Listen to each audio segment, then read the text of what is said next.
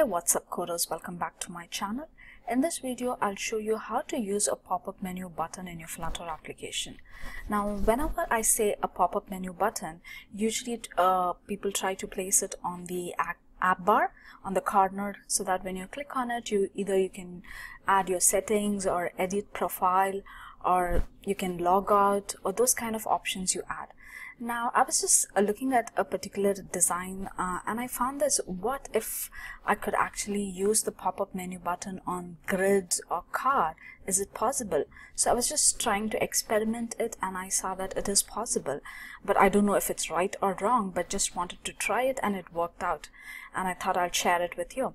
So here I have a very simple well, I can show you my emulator. So I have a simple grid view here where it displays chapters. Say for example, if you have an online course app and you want to display all the chapters in your app, and then you want to maybe mark favorites or maybe mark a bookmark of the chapters, how is it possible? Yes, instead of using an icons on the cards, I thought let's use a pop-up menu, and it was possible. So if you click on this, you get a pop-up menu. So on individual cards, it's possible to get this menu. And yeah, so we're gonna see how to create this pop-up menu on these grids. And yeah, let's proceed with it. So I'll clear up the template and we will start working on it. Okay, so as a basic template, I have a simple grid view with a gradient colors into it. So I'm not going to show you how to create a grid view because it's very basic, but still, if you want something as to how you want to know how to create this grid view, please leave a comment in the below section, and I will pick it up and I'll create another video exclusively for this grid view with this kind of gradient colors in it. And yeah, so I'll just walk you through this app where I have where I've created this grid, and then we will start adding the pop-up menu. So here I have a simple homepage dot where it has an app bar with the title and the search, and then it actually creates a grid view. Now I'm keeping everything, all the widgets that I'm creating, I'm keeping it in a separate file, so that if I want to edit or change something, it's very easy for me. And I've created another dot file which is chapter, which has all the content into it, and I have made it like kind of a list so that it would be easy for me to retrieve all the details. Now this is the main file. So in this file I've used a grid view. So it's a simple 2-column grid view, and I've added a child aspect ratio of 0.9 so that I could get a little more lengthier grid than a square grid. And then I'm trying to loop through all the grid views and picking it up from my chapters.dart file, and the content of the grid starts here. So basically it's a container with a box decoration, and it picks up the gradient colors 1 and 2, and these colors are fed in this for simplicity and demo purpose. So now we are done with the gradient. Now we move on to the pop-up menu. So to start up with the pop-up menu, I'm placing the pop-up menu exactly over this box at the top right corner. So it's basically trying to place something overlaying over something.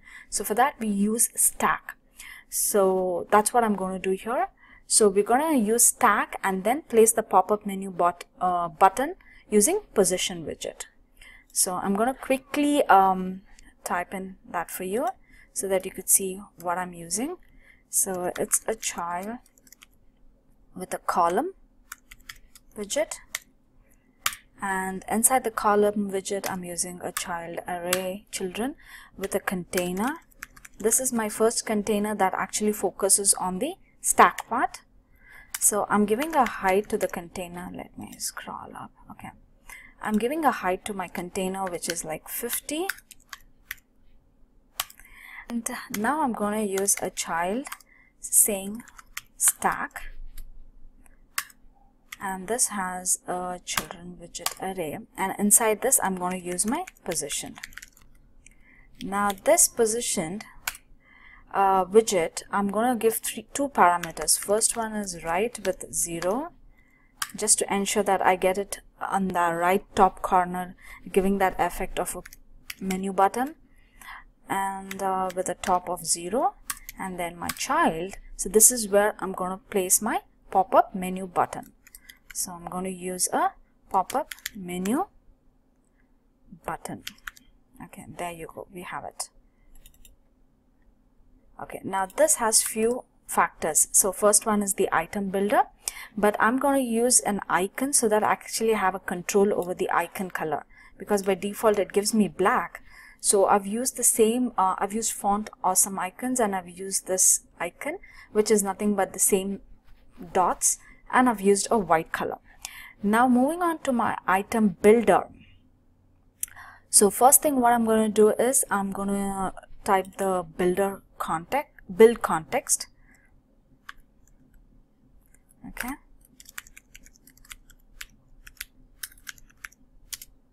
I'm going to give context with that. Okay, then next I'm going to use a return menu items. I'm going to explain this once I'm done with this, then you'll have a clear picture as to what I'm doing.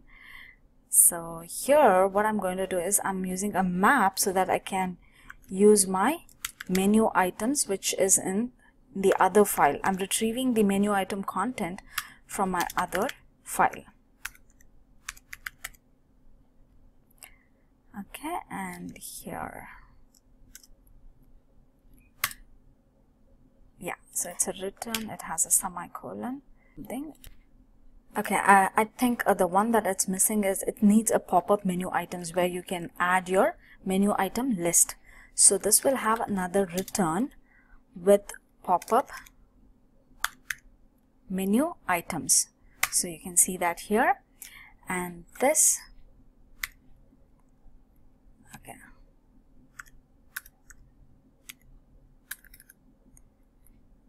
okay, let me finish up this and then we can add it. Okay, so here I have a child, and here I'm using a child is nothing but it's a list style so that I could add a leading icon and a title. So I'm just going to quickly grab that and we can add it. Okay, okay, there you go. So I have a list style. So let me clear up this a little bit. So let me see, what am I missing here? So it's a pop-up item, and then after that I think I have an extra. Okay, this is a semicolon. So yeah, so whenever I say map, it has to be to list because I'm using a list and then converting it to the list, and then yeah, there you go. So okay, it's not with a capital I, it's the small one. So let's use the same thing. Okay, so let me explain you what exactly I added. So I said it's a menu button and I'm using my icon. The icon is this one. Let me show you my demo page. Okay, these icons, and I want it in white color and also wanted to control the size of it, so I used them. Next, I'm using the menu item list. That's from my menu item file. So here I have my icons and my text of my menu items. So I've put it in a separate file. Then next we are returning the pop-up menu item. So this is where your items are displayed. So here I'm saying it's going to be a list style with a leading and a title. So the leading is nothing but an icon and the title is nothing but a menu item text, and the color is being picked up from my item. So this is how you add a menu item button inside your grid. So I'll quickly build this and I'll show you how it looks. So this has built successfully, and you can see it is just a simple grid with the menu icons. So if I click on them, you can see that it displays those menu items, which is nothing but the leading and the title icon. So it has been picked up from your menu item file. So similar way, if I click on this, I can get the same details. Now, since I need to add the chapter 1 and the chapter details inside the grid, it is simple container with text. So I'm just gonna quickly grab that so that I can avoid some typing. Okay, So there you go, it's a simple container with a text, and I'm picking up the chapter name and the color, font size and the weight. And I'm also adding some padding to it so that it's aligned in the center, or I could use a center widget. And also I'm just gonna add only the top padding and not all the side. So I'm giving it a top. And yeah, and there is another thing when okay, first let me build this and then I'll talk about the option that the pop-up button has. So if you look at the final product, okay, there you go. So you see, you can see the details of the chapter. So you can add a little bit of padding or you can get it center. So when I click on these pop-up menu items, is it possible to click on this and achieve some kind of an action on this? Yes, it is possible, and that you could do it in your pop-up menu button. There is a function called, okay, wait, it's called, yes, I think it's on selected. Let me read.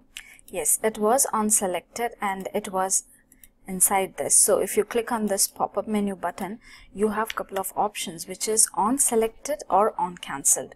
So say for example, by using on selected, you wanted to add these chapters to your favorite icon, you can definitely do it. Or cancel, you want to close that particular page, or bookmark, you can definitely do it. So there is a possibility, but since this video's focus was to show you how to create it, so I'm just keeping it simple. But definitely if you want me to show how to add those actions, please leave a comment and I'll do a video on it. So this is how you can achieve pop-up menu button on your Flutter application, and exclusively on a card or a grid or a list style. So definitely you can even add this on images. So just please try this and let me know how it works. And yeah, so that's it for this video. If you like it, give it a like and share, and if you find this informative, please do subscribe. Thank you.